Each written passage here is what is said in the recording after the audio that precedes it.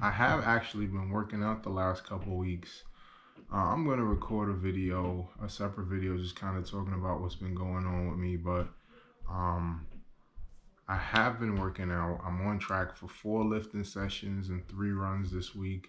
Lifted 4 times last week. I have been lifting.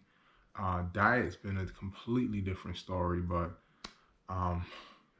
gotta pick the momentum up. But I'll talk about that in another video. But me and Rick are about to hit arms, so let's get into the routine.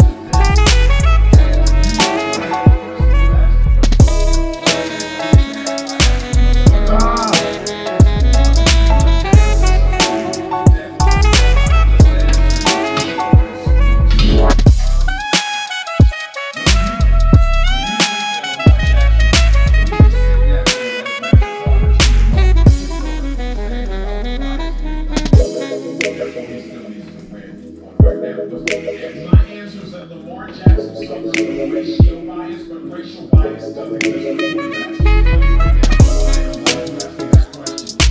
When you get to know someone, then they equal to what they know about people that look like that someone. What do I mean? One of the most famous analysts on all of television, when Dwayne Haskins was coming out, questioned Dwayne Haskins because they were like, Dwayne Haskins is too much of a runner. Anybody who studied college football knew Dwayne Haskins to be the most competent.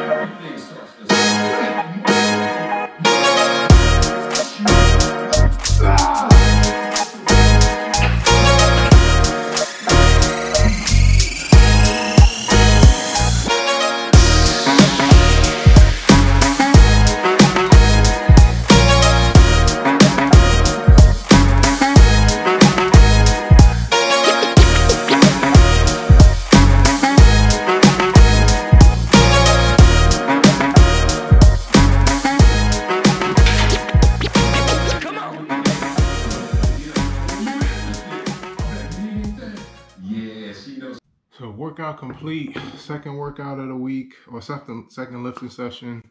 Did Monday, we're gonna go Thursday, Friday, Saturday.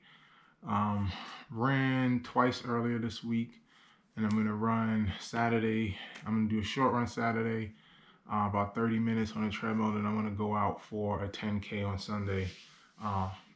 Based on the weather, it's supposed to snow Saturday. I mean, I'll do a 10K whether it's indoors or outdoors. If there's like a bunch of snow on the ground, I'm just gonna run on the treadmill. But I'd like to start getting out again, and I want to start doing my long runs again. But all in all, good week in terms of the workout. But as I said, got another video to do where I'm gonna talk about what's been going on with my diet, which has been just atrocious. So, but I will address that tomorrow. But for now, Fareed Fitness, another one in the books.